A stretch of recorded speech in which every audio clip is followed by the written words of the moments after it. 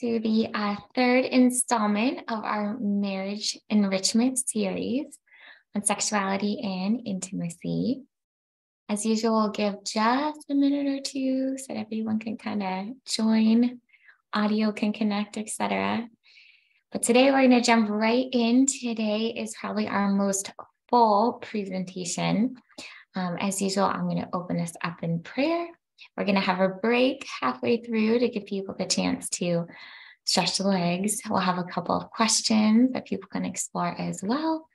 There is sometimes a second break that we've done, but in the interest of time, I'm just going to share the questions for that break for, couples to explore or discuss at their leisure, perhaps at another time. But I do want everyone to, go to bed at some point this evening. So we'll try to stay on track. All right. So I think we're good. All right, so I'm going to start us off in prayer as usual. In the name of the Father, and of the Son, and the Holy Spirit, amen. Dear Heavenly Father, once again, thank you for this opportunity to come together, to really have the opportunity to reflect on the gift of marriage and the vocation that you've called us to. Lord, today we're going to explore a topic that I know is near and dear to your heart. I ask that you would guide this presentation, that as always, you would open our hearts and our minds to receive whatever pieces of wisdom, insight, whatever nudging of the Holy Spirit all of us are called to. Give us, as always, the strength and the grace to live these things out in our relationship. And like good seeds planted, Lord, as we go forth from this evening, please continue to grow and foster in us the virtues that are needed. We pray all of this in your holy name. Amen. In the name of the Father, and the Son, and the Holy Spirit. Amen. All right, so tonight is the much anticipated sexuality and intimacy talk. And as we all know, these are big, big topics. And if you ask most people if they think they really understand these two areas, you'll probably get an uncomfortable pause, nervous laugh, confused blank stare, more uncomfortable pause, maybe a few honest no's. But even from that percentage of ones who think they understand these things, how many of their perspectives were shaped by the popular culture, media, peers, painful experiences, versus, well, the author and creator of sexuality and intimacy? We see there's movies about these things, songs about it, commercials, billboards, channels, endless literature. But for something so talked about, something that inundates our world so much, it feels like we should have a better grasp on it. No, people are fascinated by it. They crave it. They long for it, pursue it. Locker rooms are talking about it. But again, do they really understand it? How do we find true intimacy? And what is it? What is the purpose of sex? And even if I feel like I understand the purpose of sex, how do I translate that to my relationship? How do I keep it? How do I make it better? What is the highest level of sexual fulfillment that I can achieve? Like I said, these are big questions. And to be quite honest, the answers to these questions are a big reason that I am proud to be Catholic. I'll share honestly that I have counseled many couples in secular settings as well. And I liken trying to fix intimacy and sexual issues within a relationship without God, without faith, and without his design and desire for us weighing into the conversation, as sort of like trying to put together a piece of IKEA furniture without directions, tools, and maybe without any idea of what the piece of furniture you're actually assembling is. So not even really understanding what it's supposed to look like when you're done. Even worse, maybe you have a picture of a bed or a dresser in mind, but the pieces you have are meant to be a desk. As you can imagine, this leads to a lot of confusion, frustration, doubt, and in a relationship, ultimately pain. We talk about the ache of the gap, when whether there's an awareness or even conscious understanding, there's a pain from something not being where on some level, we know it's meant to be, or at least has the potential to be. It has this feeling of missing something, of not being enough, restlessness. It leaves this sense of this can't be it. And again, into the beauty of our faith.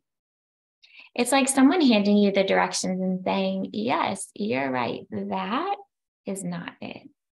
And then directing you to the tools you need to help begin actually building.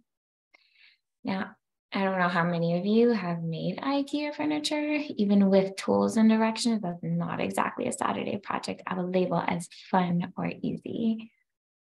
But it's a good feeling when you know you're headed somewhere and making progress, when you can see and understand the steps and have a vision for what you're working towards. This is what we want the journey towards fulfilling intimacy and sex to be like. In my pursuit with God, it's a real possibility. We say he is not confused on these things. He's so passionate about it because he made them. He has the patent. He knows the design. And he has every intention of doing everything needed to help us build into our marriages healthy intimacy and sexuality. So today is meant to be a little bit like looking at those original blueprints. It's talking about and really exploring the purpose, meaning, and definitions of these key areas according to our faith, which is authored by God. Now, we'll also get into how our nature is fallen, meaning it's literally impossible for us to achieve or do these things on our own. So as usual, we'll hit upon some of the problem spots, meaning where our humanity tends to miss the mark. But then we'll move on to tips, skills, and resources for following Bob the Builder's amazing example and building away in our marriage to the best of our ability. So we're going to start today with intimacy, how this then affects the definition of a real relationship, then touch upon intimacy builders and killers, as well as emotional needs. Then we'll move on to sex, dun, dun, dun, going very briefly over theology of the body, then talking about the power of sex, 5 stages of sexual advancement, sex differences for men and women, and overcoming the sex gap. We will close with exploring the church's teaching in regard to some hot topics of our time in this area. And in order to do this, we'll really have to get into how we define the purpose of sex, and then how this shapes our church's view and teaching on both contraception and pornography. All right, but to kick us off, let's start with intimacy, which tends to be this word that we use a lot. But again, as we said at the start, what does it actually mean? And for our purposes, we certainly want to look at how we define intimacy from a Catholic perspective. And a good working definition is the mutual self-revelation that allows us to know and be known. Intimacy is the mutual sharing of the journey to fulfill our life purpose, which is to become the best version of ourselves. We talked about at the very beginning how our essential purpose, the purpose of our life, is to become who God authentically created us to be, which is always, as Matthew Kelly likes to say, the best version of ourselves. A person who is fully loved by God and able to love fully, a saint in our own unique personal way. And I think sometimes this idea makes people uncomfortable because you say saint and people can automatically picture their 2nd grade prayer card with a stoic statue-like painting, eyes up, halo glow, crucifix in arms. But really, a saint, we say, is simply a sinner who cares, a sinner who's trying. That's it. So when we say saint, please picture you with God And every time you try to be the best person you can be in any given moment, doesn't matter what that looks like, that is you living holiness. That is you becoming the completely unique, one of a kind, can't be repeated or replaced you saint. And so what this definition of intimacy is saying is that sharing and joining in on that process with another is intimacy. Intimacy is also a need. You can survive without it, but you can't thrive. And you certainly cannot make that journey towards heaven successfully without it. We were made for a relationship, and our growth depends upon this kind of connection. Another way of saying it is that God has planted the steps of our salvation within other. So spiritual progression requires encounter, sharing of self, and it requires a lot of intimacy. Now, intimacy requires that we allow another person to discover all of this, everything, which is why we use the little acronym up top, into me, see. I want all of me to be seen, heard, understood, accepted, and loved. And I can only experience intimacy to the degree that I am known or exposed. I often use the example of two big circle magnets. If you stick those two things together, there's just a natural, strong connection that happens for any of you who have joined a preschool or kindergarten class before. But if I were to start putting things on the surface, maybe tape or pieces of wood, the two might still stick together, but the connection is not going to be as strong. And this is what leads us to the 7 levels of intimacy. The more surface area that's exposed and shared with another, the stronger the connection. So our level of intimacy is determined by the degree to which I am sharing myself and exposing my whole self, my whole magnet.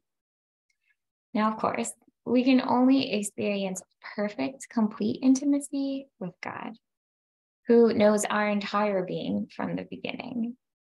And we're absolutely called to discern the relationships that are safe and healthy to progress in intimacy, sharing of ourselves. But hopefully in a marriage, we are shooting for that highest possible level, even in our humanness. Now, as we go through these 7 levels, I want you to imagine a magnet that has more and more surface area revealed. Also, keep in mind how a couple could, over time, whether consciously or unconsciously, slip down in their level of intimacy. Sometimes it's because of life, logistics, kids, overcrowded schedules. Couples may even be operating like a team and not necessarily arguing, but they're no longer sharing the level of connection that they once felt. Think about the progression of a relationship between two people and how it gets deeper and stronger. But also think about what a couple would look like or sound like if they sank down into the shallow end. You can almost feel how conversations and interactions would become more empty. A void could appear, and areas of those magnets could be covered or become dusty or hidden over time. So many couples in counseling use the phrase, something is missing from our relationship. And oftentimes, again, whether they realize it or not, the thing that's missing is intimacy. All right, so quick trip through the 7 levels, starting with level 1, cliches. So the first level is impersonal. It involves the right amount of small talk to make people feel comfortable. Hi, hello, how are you? It's useful for day-to-day transactions, but really this level is supposed to simply be the groundwork for making initial connections with people. Leading to level 2, which is going to be facts. And this can be lower level impersonal facts, such as current events, the weather, those nationals, or it can be higher level impersonal facts. So a discussion on the life of Abraham Lincoln or what causes a tsunami. And in a couple, it could also be simply exchanging information. So Brian's ride to soccer will be here at 11. We need more milk. Personal facts are the last category in this level, i.e., facts about you. And this is the bridge to the next level of opinions. In level 3, you are revealing more about yourself, how you think, what are your beliefs, but also hopefully receiving this from others and offering the gift of acceptance. Acceptance is really what allows intimacy to be built in this stage as opposed to World War III's. So knowing how, when, and why to agree to disagree gracefully, and how to do this in a way that brings life into our relationship versus destroying trust or creating rifts. Another crucial ingredient for this level is humility. So the right understanding of my own fallible nature. The fact that I don't know it all. I don't have all the answers. This is what leads to acceptance of those with differing opinions and my ability to hold space for people whose opinions differ from mine, rather than pushing them to be someone else, probably someone more like me. Trust me, the world can only handle one Rebecca and one of you. All right, level 4 is hopes and dreams. So our dreams reveal a lot about us. What do we care about? What matters to us? What are our deepest desires? Knowing what brings passion, energy, enthusiasm to the lives of those we love. And me knowing that my spouse knows these things about me as well. And as a result, cares about them too. Love in this level involves a willingness to understand and support these things, as well as at some point, delaying gratification in order to support each other's dreams. This sacrifice is what builds more connection that can lead to level 5 of feelings. So my emotional reactions, exploring how we really feel about people, places, things, events. And this usually requires being vulnerable. What's necessary for intimacy in this level is learning to express in healthy ways for ourselves without being hurtful to another. Hence our whole long communication talk from our last session. As we discussed, allowing those we love to express their feelings, to be truly heard, listened to. It shows investment and it shows respect. It's a key factor for creating and protecting this level. Now, level 6 is one of my favorites because it's one that tends to be overlooked completely. And this is faults, fears, and failures. In this level, I can show you even my messiness. Later on, we're going to talk about the cycle of use, where what matters to me is as if you are of value to me, meaning I love you in as much as you serve my needs, I benefit, or it helps my greater good. This level of intimacy directly opposes and fights back against that love counterfeit, because it says here you are safe enough to make mistakes, to be imperfect, to be unsure of yourself, to mess up, even if it inconveniences me. And because we are human, these weaknesses are a big part of our magnet. I don't think most of us would think of covering or hiding our faults and failures as blocking intimacy, but it does. A child doesn't learn about unconditional love when they get straight A's or win the soccer game. Think about it. It's when they mess up big time and you still love them. Same concept in our marriage. And if you can imagine our relationship with God, if we believe that He loved us only when and if we were perfect. I can, because sadly, I see it all the time. People think, well, I'm pretty messed up, so that's not going to happen. I guess I'll let Him run the universe and try to stay off His lightning radar. It's really the fact that we are so weak, flawed. We all know those moments where we run straight into our humanity and it's not pretty. Guys may remember me mentioning from a previous session, a mentor who used to describe it as, I have seen myself for what I really am, and I am not amused. And yet, God still loves us and wants to be with us. He's so crazy about this whole mess. Lord only knows why. That's what creates a deep, profound, unconditional love. And we do our best to recreate this in our marriages. All right, last but not least, level 7 is legitimate needs. So here is where I take on your needs as my own. We say the definition of love is to will the good of the other, meaning I now want, desire, and work towards your good as much as I do my own. And your good includes all of your needs, everything that's necessary for you to thrive. And again, become the best version of yourself.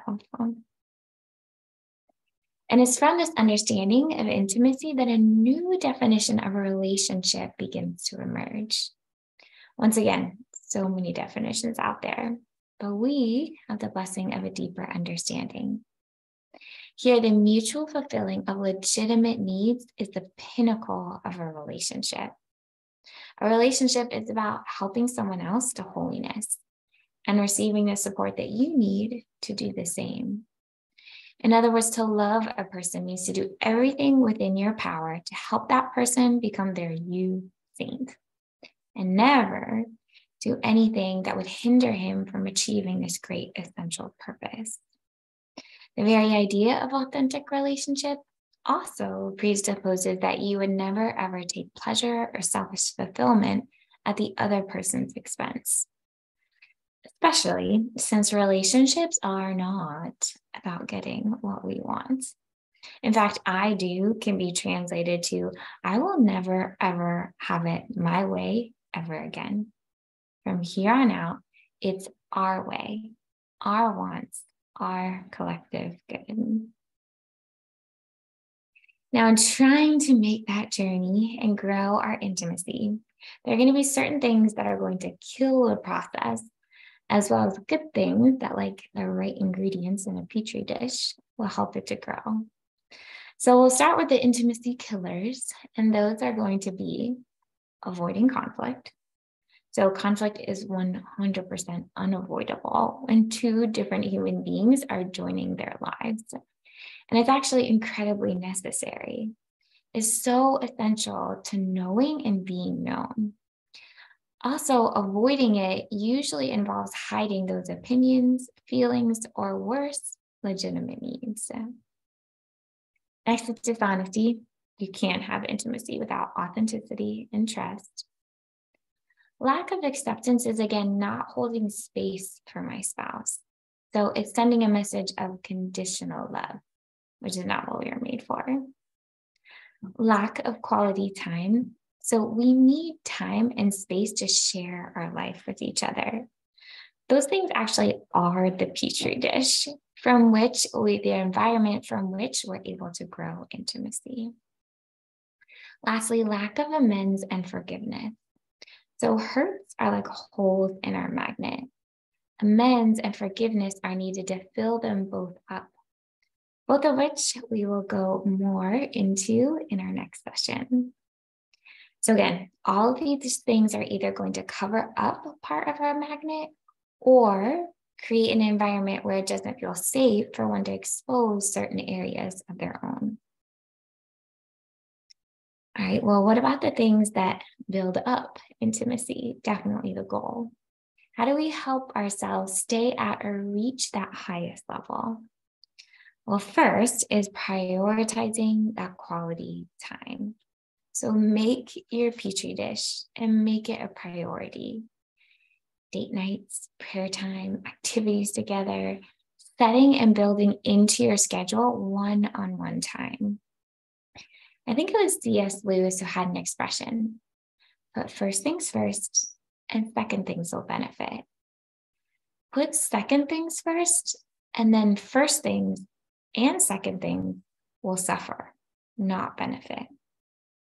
Meaning put your marriage first. This I promise you, will benefit all of your second things: your job, your kids, your friends, your extended family. Marriage is the priority, not because we are so self-absorbed with each other, but because we are the foundation from which everything else grows. It's like if I have the two main sides of my desk. Without those being sturdy, I can't really build or anchor the shelves or the drawers. As we said earlier, so often those higher levels of intimacy are not being reached because there's a lot of other things that have taken over. These things are important, but it's so key to see investing in your marriage first is actually the best way to honor, support, and keep healthy all of those other important things. Also, in that quality time, allowing space for communication. Like we talked about last session, time for noodling it out, doing check-ins, and working through those unavoidable conflicts. Next, we have identifying your spouse's emotional needs and then working to address all of those needs. And if you're thinking in your mind, you're asking what exactly are emotional needs. Well, I'm so glad you asked because here it comes. We talk about in counseling the concept of legitimate needs and how they cover 4 areas: emotional, spiritual, intellectual, and physical. Sometimes the picture we give is it's almost like the 4 legs of a table that help keep it balanced and steady and standing. And we really need to be working on growth in all 4 areas. Without any of them, the table of our relationship will become off balance. The emotional needs are one of the legs of this table. And one of our resources for this week is a book called His Needs, Her Needs. And in it, 10 main emotional needs are identified. It also separates the needs that most women rate as the highest, and likewise for the men. So as I go through these 10, again, see if you can guess them. So we'll start with affection, which is showing care through words, cards, gifts, hugs, kisses, and courtesy. Creating an environment that clearly and repeatedly expresses care and interest as well as pursuit. Next is sexual fulfillment. So a sexual relationship that brings life to the marriage and is enjoyable, bonding, and creates intimacy. Intimate conversation is talking about the events of the day, feelings, and plans. Showing interest in your favorite topics of conversation. Balancing conversation and giving your undivided attention.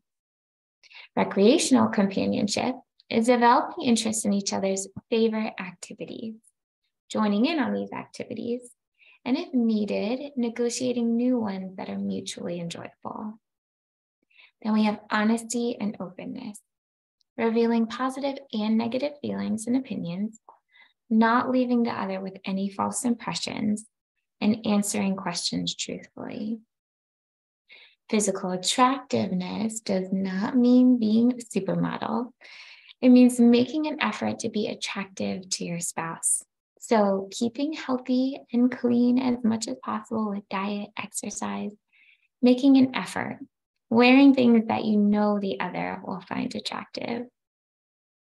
Financial support is provision of financial resources to create an acceptable standard of living, avoiding working hours or travel that's unacceptable or creates difficulties.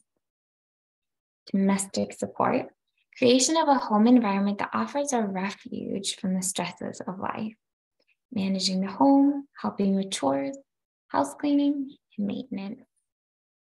Family commitment is scheduling sufficient time and energy for the raising and healthy development of the family, being involved. Admiration, respecting, valuing, and appreciating your spouse, avoiding criticism, and expressing admiration and respect clearly and often. So the items in the left column are the top ones for women, and the ones on the right are the top ones for men. Again, not across the board, but well over 80% majority of the time. And this book is actually an inventory where you can do as a couple to identify the ones that are most meaningful to you and to your spouse. So it allows you to also assess areas that may feel neglected and identify steps to help build that up. And again, I'll show that book at the end. But for now, we have come to our first little break and set of questions. Again, we're just going to take a quick 4 to 5 minutes. Feel free to stretch, get something to eat or drink. But if you would like, as a couple, feel free to also take a look and maybe go over some of these questions. Again, you can also take a pause and set a coffee date or another time to go over them. But the first question is, looking at the list of intimacy killers and builders, what do you think your relationship could use more of or less of? Are there any intimacy killers that are affecting the level of intimacy you want to have? Looking at the list of emotional needs, this is the second question. Which ones would you rate as the most important to you? Have your needs changed at all since the beginning of the relationship? Looking at your top needs as well as your spouse's, is there an area that needs more attention? All right, so I will pause here, but look forward to rejoining in just a few minutes. I'm going to continue blazing forward. And as I like to joke, we can't get through one talk without touching upon some of the differences between men and women. We just saw some variance within emotional needs, and in a moment, we're going to take a look at how these differences affect our sexual relationships. But first, as we switch over to sex, let's take another peek at God's blueprint. Let's see. All right, so as Catholics in the 21st century, we are so blessed to have an amazingly comprehensive manual for sexuality called Theology of the Body. Now, this, out of all the topics we've discussed, is one that definitely needs way more than an hour to do it justice. I literally almost feel guilty doing a quick 3-minute summary, because it is such a deep, beautiful, rich, inspired work that people dedicate entire doctorate programs in order to fully digest and apply. And out of all the resources provided in this series, going deeper into any of the theology of the resources is one of my top recommendations. Because again, understanding God's design is the first most important step to making improvements in these areas. So as some of you may already know or be familiar with, Theology of the Body is based off a series of talks and homilies given by now Saint Pope John Paul II. From these works, we get some really key takeaways that shape how we approach the topics of our bodies, marriage, and our sexuality. I'm going to hit upon a few of the big ones to help guide us through the rest of this talk. Starting with that the body is seen as very, very good. We are not just persons who inhabit bodies. So our bodies are not just shells that house our souls. We are body persons. So my body is me. My body is the very way that I am present to the world, the way that I can relate to others. It's a huge, amazing gift. Also, we say our bodies are male and female. And this reveals something about God's mystery and design. They're complementary, meaning God designed our bodies with this beautiful capacity for union. The male and female bodies are meant to perfectly come together in physical union that signifies a union on every level of the person: anatomical, hormonal, emotional, theological, intellectual, spiritual. Even apart from divine revelation, scripture, the church, everyone, if they look, can intuitively see this message written into the body. We are made for relationship. And this is not something secondary about us. JB2 says the call to communion, personal union, inscribed in our sexuality, is the fundamental element of human existence in the world. Pretty deep stuff. Also, we read in Genesis that God said, "Let us make man in our image after our likeness." So in other words, when God wanted a picture of himself in the world, he made a family. Because their communion of love that most reflects in this world who God is. In our faith, we also believe that the two shall become one flesh. So there's this self-giving, mutual self-donation that's enacted in our bodies. God also designed sexuality to be life-giving. So therefore, the love between the spouses becomes flesh, so to speak. Their love becomes totally concrete.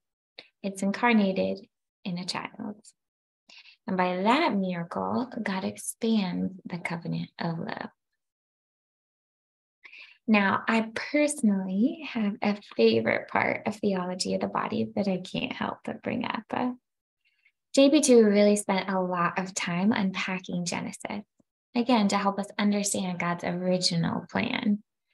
And one thing he touches upon is when Adam has this moment of self-discovery.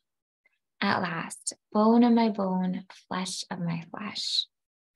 When Adam sees Eve, he discovers something about himself. He recognizes, through the complementarity of their bodies, that he can give himself to her as a sincere and total gift. And she can receive and understand that gift and then respond with the gift of herself to him. He suddenly has a whole new understanding of what his life is about. This is why she is called his helper, not because she makes his dinner and brings his slippers.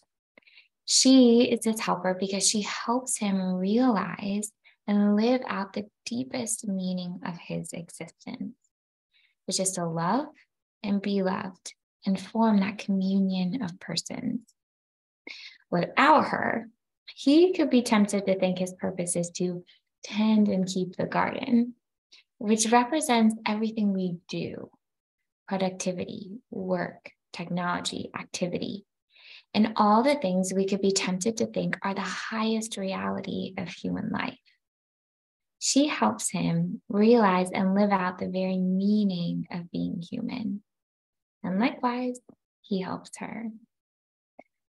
So that's a taste of the plan revealed from the beginning. And understanding that vision can help orient us towards what we're aiming for, as well as hopefully dispel any myths or distruths about sex, our bodies, and marriage. And many of us are probably already pretty familiar with the myths that are out there. Most people believe that Christians, and Catholics in particular, have a dim, ignorant, and pleasure-killing view of sex. Even a lot of Catholics have this perception, and to be honest, due to a few contributing factors, this perception is not exactly surprising and understandable. How many people feel like growing up, they got a comprehensive, in-depth teaching and understanding on God's plans and the goodness of sex outside of don't have sex? Usually when this presentation is in person, I ask people to raise their hands, and I would say it's the majority of the room that have not had that experience, especially since it's only in the past 10 years that we've really had a rising awareness that rules without relationship leads to confusion and oftentimes rebellion. If you preach only a bunch of rules without education on the reasons, which should always have to do with God wanting the best for us and our ultimate well-being, then it sends a message of fear. It creates anxiety around the subject as if something is wrong. It makes sense that you leave people with the impression that something is bad. So with all of those no's, don'ts, it's understandable that we could get the impression that all things sex related must be bad according to the church. This is such a heartache for God because, as we just explored, God thinks sex, our sexual desires, are good, amazingly good. The first commandment he ever gave us was to go and do these things, be fruitful and multiply. I always think of the Matt Fradd joke. He wasn't telling us to grow pineapples and buy calculators. He wants us to come together in physical union. He wants to bond two people together in love. He wants to bring new life into the world. So he designed it. He thinks it's wonderful. God says, do it, but do it in a way that will bless you and satisfy the deepest desires of your hearts, not hurt you. In other words, God doesn't want us to settle for less, or as I like to say, eat out of the dumpster. In the cycle of use that we keep referencing, there are a lot of counterfeits to real love, real intimacy. It's kind of like fool's gold. It looks shiny on the outside, looks like the real thing, but when measured and tested, it's far from the real deal. So using another for pleasure, separating our bodies from our person, and bonding outside of a committed love. We hear don't do these things, but not because God is some pleasure-killing tyrant. God just wants our happiness, our fulfillment, and understands that those things ultimately will hurt us. And compared to what we could be experiencing, it's pretty sad. It's like eating out of a dumpster when I could be enjoying an amazing feast. Something like Chipotle meets Chick-fil-A meets Thanksgiving. Many focus what seems to be this series of no's. But really, following God is meant to be about a big yes, please. There's something way better, the real deal, a real nourishing feast of blessings. But there's no question that how I view and understand sex is going to influence or affect my ability to create, prioritize, and engage in a really full, rich sexual relationship with my spouse. So I'm going to take you through what we call the 5 stages of sexual advancement and highlight what's needed to be able to progress and grow through each stage. Starting with stage 1, which is titled the negative materialist. So in this stage, sexuality is viewed very negatively. It's almost feared and treated with contempt or at best begrudging respect. The body is usually seen as almost corrupted and sometimes viewed as the enemy. Usually, this creates a very cautious and fearful lover who gets little personal pleasure from intimacy or perhaps affection even in general. Here, what's oftentimes needed is to reckon with the goodness of the body and sensuality, as we just talked about. So learning more about theology of the body can be a great start.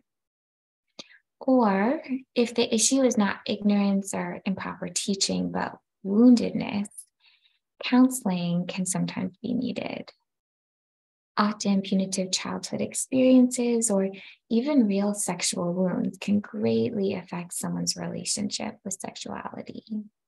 And I'm going to talk a little bit more about that in just a bit. Now, stage 2 is called the positive materialist.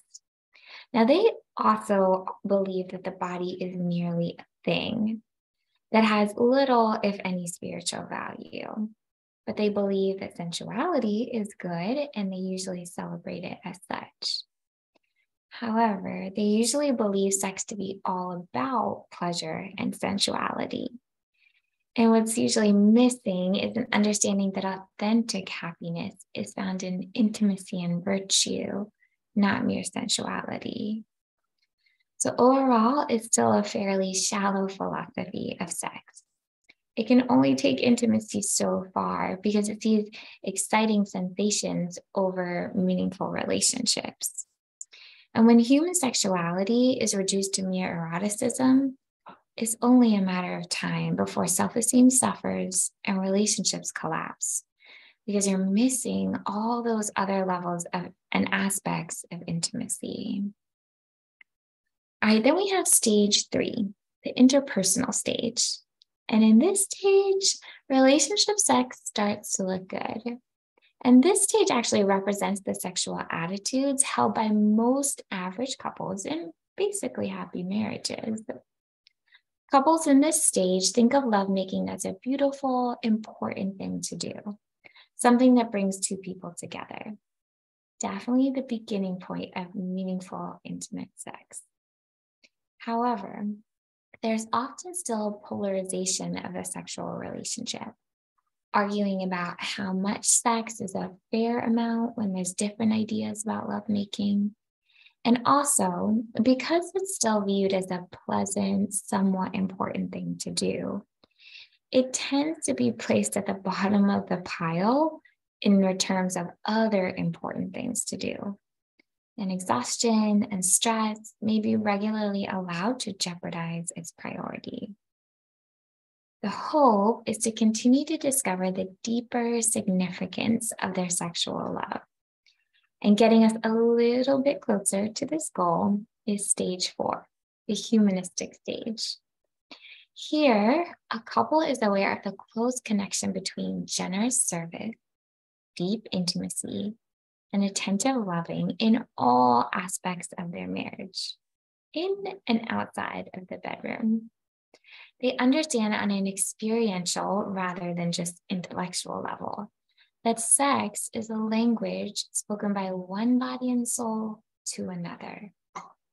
At all other levels, sex is something a couple does, while here it's something they are. So politics and scorekeeping are removed from the bedroom. Lovemaking is to reenact their marriage ceremony and not viewed as another energy draining thing or a nice thing to do, but something they draw strength from. And as a result, they try to give it as much priority and respect as they did on their wedding day. Now, it's really just seasoning and maturity that brings us to the next and final stage, which is called holy sex. 2 words you don't usually have put together. In this stage, a couple understands how God Himself relates to us through our sexuality. C.S. Lewis once wrote, God lends us a little bit of His reasoning powers, and that's how we think. He puts a little bit of His love into us, and that's how we love one another. And the same is true of our sexuality. God gives us a little bit of His uniting and creative nature.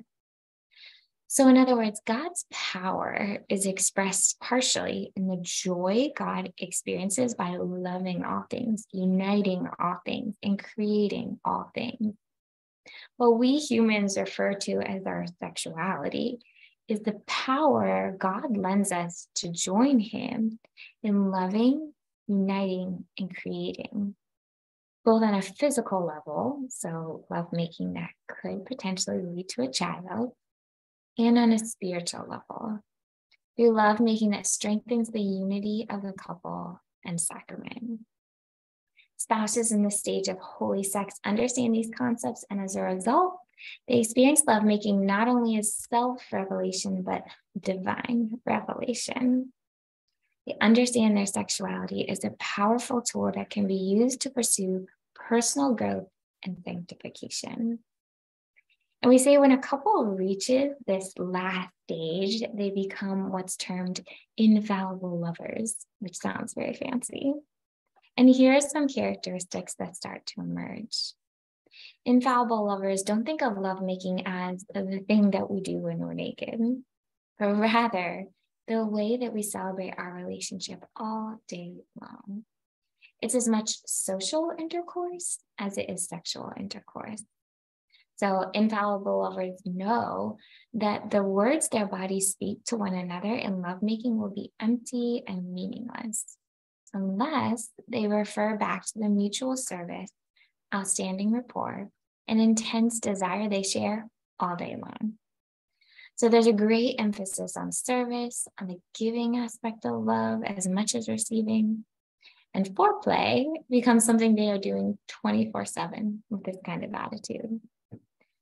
We also say that as a result, infallible lovers are able to celebrate, and here's the term, a toe curling, eye popping, mind blowing, deeply spiritual, and profoundly sacramental sexuality. A sexual relationship that is both fully sensual and fully equipped to move beyond sensuality, so that it become an authentically transformative spiritual encounter. And I hope this officially debunks once and for all the myth that Catholics have a boring or pleasure-killing view on sex. Now, as I mentioned, this is sometimes where we take another quick break just to go over a couple of questions. But in the interest of time, since this is our longest talk, I'm just going to read the questions real quick. And like I said, I'll be sending out the slides so you can circle back with your spouse and visit them if you would like. So the first question is, at any point in your life or relationship, have there been sex myths that you have believed? And if so, have they affected your sexual relationship? The next one, looking at the 5 stages of sexual advancement, which stage do you think you and your spouse fall into? What do you think is needed in order to progress further? Now, all these ideals we've covered sound amazing. And of course, it's certainly the goal in all of our marriages. But in an effort to get there, there are a few other little awarenesses that can help. One is some of the differences when it comes to sex for men and women. So once again, let's take a little peek at the research. Now, as we mentioned earlier with emotional needs, for most men, sexual fulfillment is identified as their most important emotional need. When sex life is suffering for whatever reasons, most women don't realize that for the man, it can feel like a relationship crisis. Popular opinion can often portray males as one giant sex craving with no emotions attached. But this is far from the truth. Men don't tend to describe their sexual needs in emotional terms. And as a result, sometimes women can view their desire for more sex as a purely physical desire or even an insensitive demand. But let's take a look at a quote from one marriage study that over 90% of the male participants agreed with. A man really does feel isolated and lonely more than they let on, even with their wife. But in lovemaking, there's the one other person in this world that you can be vulnerable with and totally accepted and not judged. It is a solace that goes very deep into the heart of a man. It's the moment we feel wanted, loved, and closer to her than ever. Now, we don't have time to go into it today, but studies show that most men are carrying around a very deep sense of inadequacy. They're constantly working to fight against. Most men report that fulfilling sex in the marriage is what helps them to feel most loved and desired, as well as confident. It's the loudest communicator of being wanted by his wife in the relationship. Consequently, no's can come across as a very strong rejection. No is not no to sex, as she might feel. For the husband, sometimes it's hard to have it not feel like a rejection to him. All right, well, what about the women? Well, first, we have some physiological differences. Brain scientists explain that because the average woman has less testosterone and other sexually assertive hormones than the average man, she therefore has less of an urge to pursue sex. Now, this doesn't mean that she won't want it or enjoy it once it's happening, but seeking it out usually isn't going to be on her mind as much as the man's. Lower assertive hormones equal less cravings for sex, less likely to initiate sex, and also more susceptibility to non-sexual distractions, such as noise from a kid's room, a headache, exhaustion, stress, or leftover thoughts from the day. She is going to be more sensitive to hindrances and feel them more intensely. Guys usually report that sex always provides relief or escape from exhaustion. But many women report feeling as if they need to pull themselves out of exhaustion in order to want to have sex. So in other words, for guys, their sexual motor is pretty much always ready to go. Not necessarily for a woman. Now, once her sexual motor is warmed up and running, she is raring to go, just like a man. But most women report it taking more time and effort. One woman highlighted the challenge as such. She said, "It's not that I don't want to make love, but at the end of a long day, my mind is set on a course like a cruise ship headed for port. Port being that quiet bit of space a mom anticipates when the kids are asleep, the chores are done, and the house is quiet. And just when I'm in sight of my port, my hubby rolls over and says, 'What you doing there?' It's not that I don't want to be with him, but mentally, it's like trying to stop a cruise ship that's going full steam ahead and make it turn on a dime. I can't quite turn off the day and do an about face in the blink of an eye like he can." Lastly, we have probably all heard that men are incredibly visual when it comes to being turned on, but it's very different for women. Your wife can find you incredibly desirable and attractive, but still will not be turned on by that alone. For her, sex starts in the heart. In other words, her body's ability to respond to you sexually is tied to how she feels emotionally about you in that moment. If she's not feeling anything in her heart, her body's sex switches are all the way over to off, even if you put on your steadiest Superman t-shirt. So a man can still greatly desire his wife, even though she was rude to him this morning. But for her, how you treated her this morning really matters. What's in her heart about you and how she can respond to you sexually meld into one. This is related to our spaghetti analogy. Everything is connected. Insert a little potential for conflict.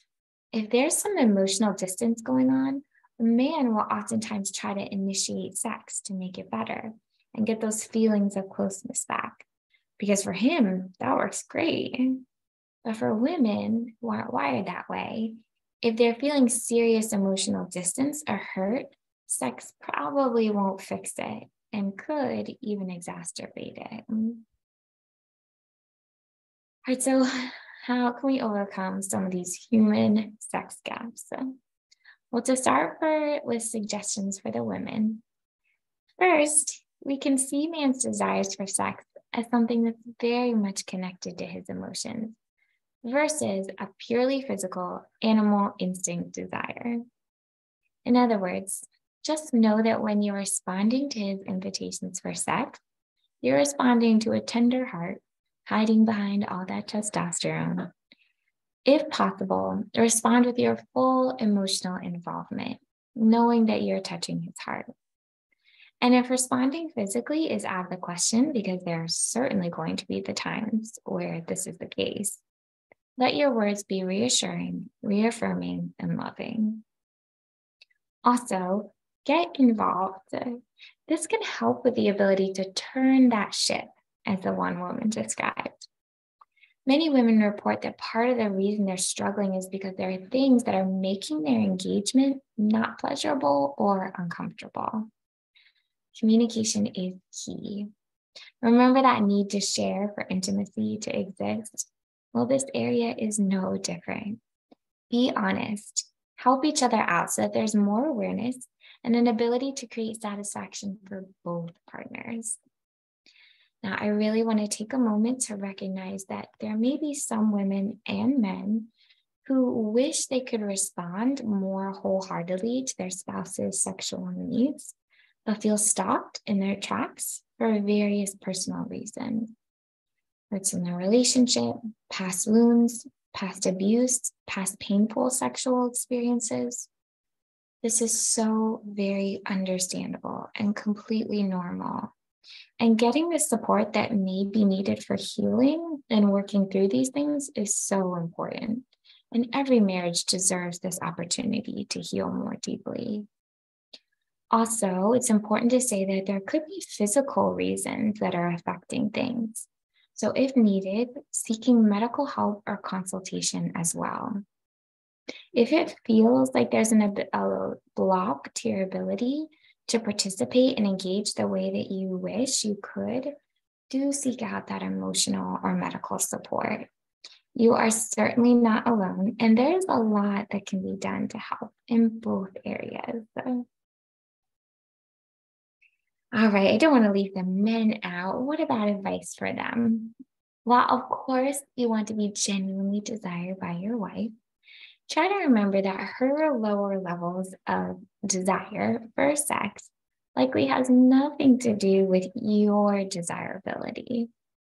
The Feldman research I quoted earlier also found that 96% of women wish their husband knew. Just because sometimes I don't want sex as often as he does, doesn't mean I don't love him deeply and find him attractive. So, not taking things too personally. Also, remember that great sex starts with helping your wife feel happy and close to you outside the bedroom. In one survey, women were asked what their husband could do to help increase the chances that they would want to make love more frequently. And the top 3 responses were maintain or increase his level of emotional attention, create a context where he often shows me the little gestures of love throughout the day, engage in caring listening and conversation regularly. Remember our last 2 talks and the need to pursue, and my promise that attentive listening is loving your spouse well? Well, I promise I wasn't making this stuff up. Pursuing throughout the day is that social intercourse leading to great sexual intercourse. Also, 70% of women said that simple helpfulness around the house would increase their interest, if nothing else, because they would have more energy. Remember Gottman, the most famous marriage researcher? He confirms that men who do more housework have better sex lives. After this talk at one church, a priest said, I wonder how many husbands went home and cleaned a toilet tonight. Can't hurt, just saying. All right, so we are winding down. And on our last segment for the night, looking at some of the hot topics when it comes to our church and sex. And the 2 big ones that affect marriages are contraception and pornography. But before we get into that, we need that blueprint again to touch upon what is the purpose of sex. The reason this is so important is because it then becomes clear why using sex for things that are outside of its purpose or thwarting its purpose causes harm. It's like if I gave my friend a hammer, and instead of using it to get their HD TV on, they tried to brush their teeth with it or use it as a jack for their car. It's not going to work. It's not going to accomplish what it was meant to. And worse, things or people could get hurt. So the purpose of sex, to put it simply, is bonding and babies. As we said in Theology of the Body, is meant to bond in the sense that the couple becomes one flesh. And then their love has the potential to become flesh with a new life. The Catechism states that the spouse's union achieves the 2-fold end of marriage, the good of the spouses themselves and the transmission of life. These 2 meanings or values of marriage cannot be separated without altering the couple's spiritual life and compromising the goods of the marriage and the future of the family. Now, where the modern world gets a little confused is that they often believe that sex is for pleasure. And those who are having sex, they're just doing what sex is for. They're having pleasure. But that's not quite true. Pleasure is not the end point, according to God. There are a lot of things that have pleasure attached to them. But pleasure is the motive or consequence. It's not the purpose. God tends to attach pleasure to the things that he really wants us to do, things that are necessary for our survival and our happiness. So it's pleasurable to eat, drink, sleep, exercise, sometimes. And it's pleasurable to have sex. But again, that's not the purpose. If we eat, sleep, or do these things just for the pleasure, forgetting the purpose, we tend to run into trouble. We have to do these things at the right time, the right place, in the right manner, in the right way. Even though eating is pleasurable, there are probably limits to what all of us should be eating. 6 trips to Chipotle in one day is probably not a good thing. Sexual intercourse is pleasurable, but the idea is that we have to seek that pleasure in accord with the nature and reality of its purpose. And it's from this understanding that we get all of the church's teachings on sexuality. They all have to do with using sex for something it wasn't designed for, violating or thwarting its purpose, or just using it for pleasure. For today, as I mentioned, I'm just going to cover the 2 that most often affect marriage. Starting with contraception. And we talk about contraception, we talk about the idea that we are locking God out of his procreative act. As we said before, God gives us this amazing gift in sex. He gives us a little bit of his creative power. And with contraception, we're sort of saying, thanks, God, I'll take the pleasure, but I don't want that whole creation of a new soul thing. It's kind of similar to saying, thanks, God, I'll take the deliciousness and pleasure of the food, but I don't want that whole nourishing my body with calories thing, the true purpose. Also, with preventing openness to life, contraception also affects bonding. The reason the church says this is because if sex is meant to be a total act of self-giving, you want to give everything you have to someone you love. When you're withholding your fertility, you're withholding something that actually really belongs there. To withhold means you're not giving of yourself completely. So without necessarily meaning to or even intending to, kind of treats these gifts of life and fertility as if they weren't gifts, but more of a problem or something to avoid. Now, I can't stress enough, there are many good, valid reasons to avoid pregnancy. The church is not saying you must have babies always, and that's a common misunderstanding or myth. It's just saying that when needing to avoid pregnancy, do it in a way that doesn't violate the purpose of sex or thwart its purpose. For this, we turn to natural family planning. God's design really left nothing out. He built in periods of infertility to a woman's cycle, and NFP has to do with using those times as opposed to others for coming together.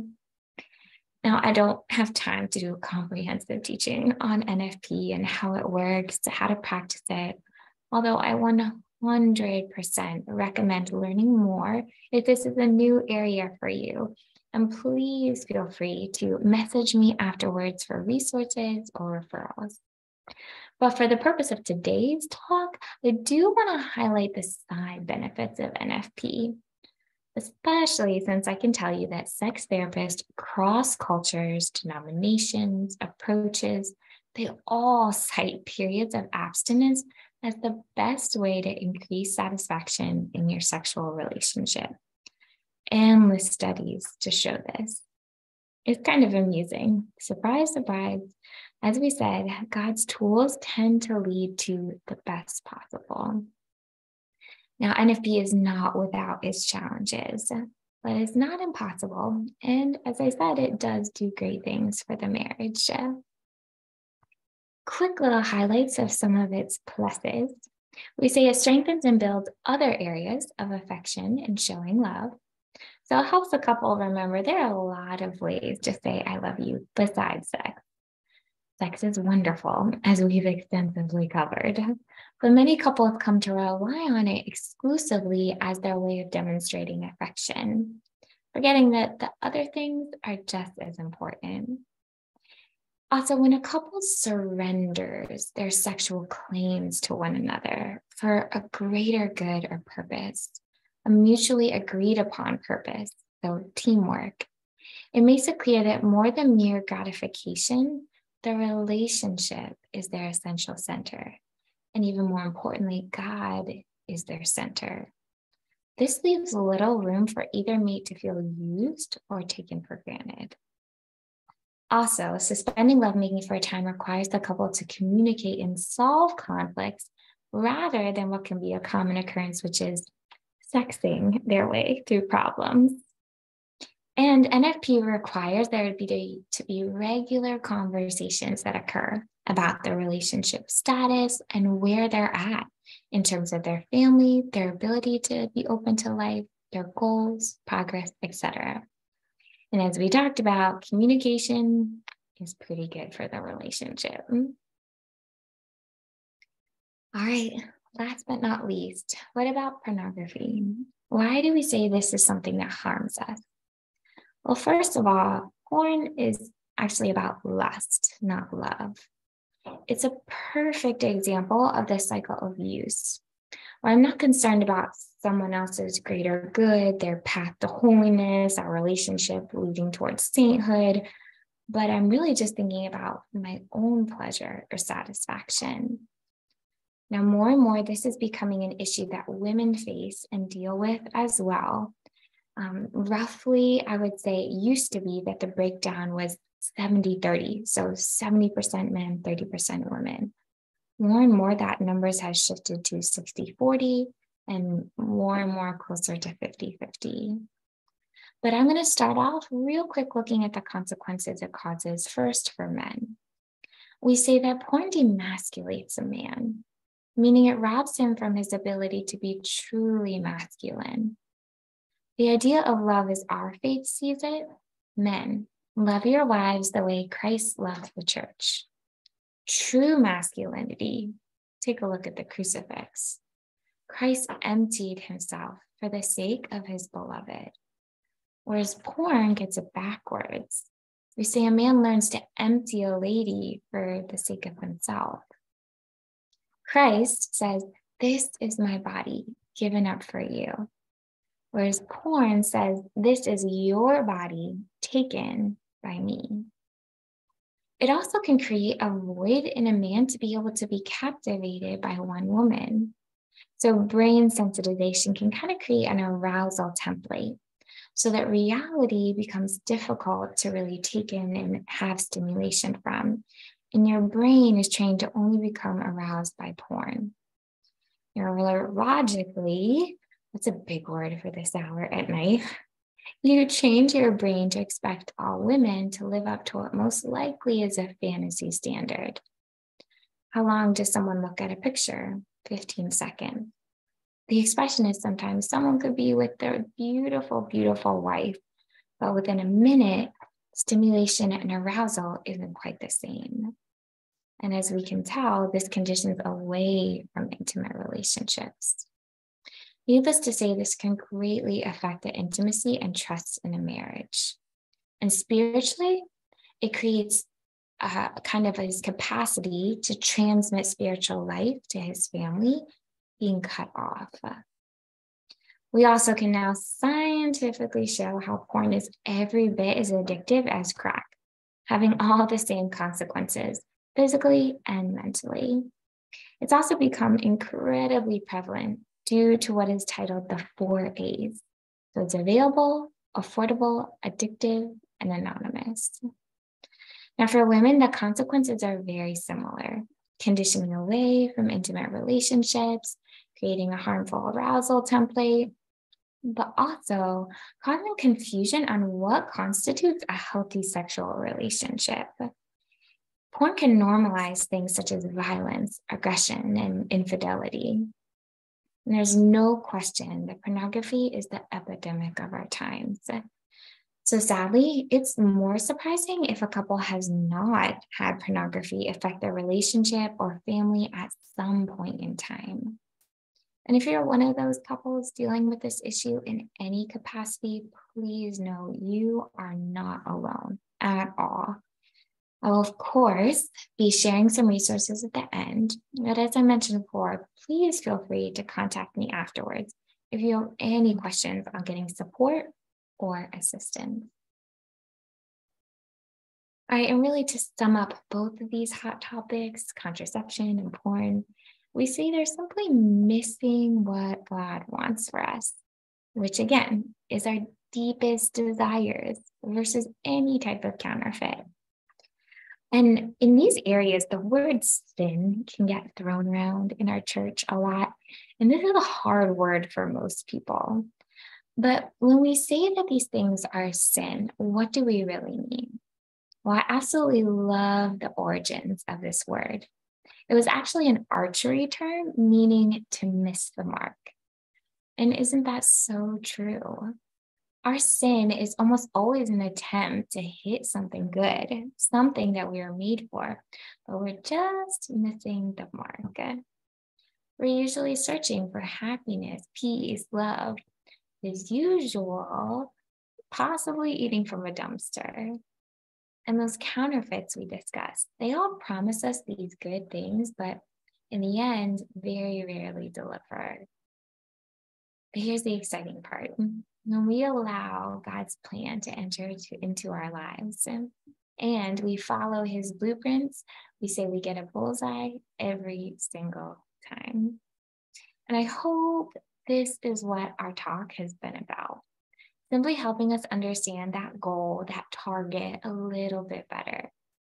And as I said at the beginning, this doesn't mean it's easy, but I have never seen a case or a couple where just moving closer in the right direction in our own way doesn't make every aspect of the relationship feel better. And it should, because if there's one thing I hope you take away from our time together, is just how good your sexuality and intimacy are, and the importance of celebrating it as such in your marriage. Well, that's been my goal. I hope we've accomplished it. And before I let you go for the night, as promised always, I want to show you the resources that were used for this presentation. So the first one is The 7 Levels of Intimacy. That's actually a book written by Matthew Kelly. Then we also have, I mentioned the idea of theology of the body resources, and these are some of my favorites, starting with Men, Women, and the Mystery of Love. Now, this is actually connected to, St. John Paul II's Love and Responsibility, which is another one of his great works, but it also touches upon a little bit of theology of the body. Easy, great read, highly recommend. We also have Theology of the Body for beginners, and then Holy Sex, which is the book that we mentioned talking about the 5 levels of advancement. And these are some talks that I would recommend.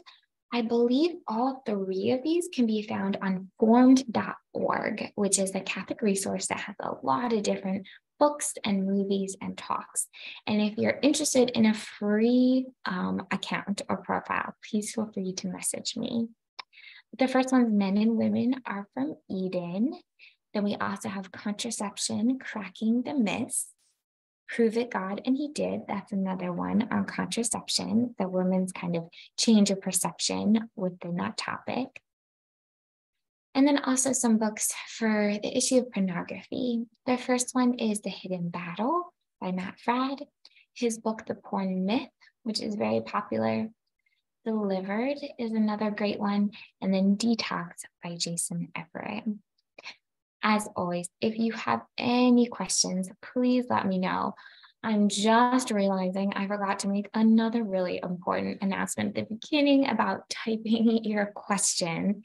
I don't see any that came through. So please, as always, there's no expiration. You can message me and we can absolutely connect in the future. But otherwise, thank you all again for joining for this evening. I'll look forward to seeing you next month for our last marriage enrichment series talk, which is on thriving versus surviving. But before I let you go, I'm just going to do a quick prayer and then wish you all a happy evening. In the name of the Father, and the Son, and the Holy Spirit, amen. Lord, thank you again for the gift of this time. As we mentioned before, we just ask that your grace and strength would surround us and sustain us in all of our efforts to take these beautiful truths and wisdom and apply them to our vocations and our marriages. Bless all the souls present this evening. Keep us all safe. And I pray this in your mother's name. With Hail Mary, full of grace, the Lord is with thee. Blessed art thou amongst women, and blessed is the fruit of thy womb, Jesus. Holy Mary, Mother of God, pray for us sinners, now and at the hour of our death. Amen. In the name of the Father, and Son, and the Holy Spirit. Amen. All right, everyone, please have a great evening, and I'll look forward to seeing you next time. God bless.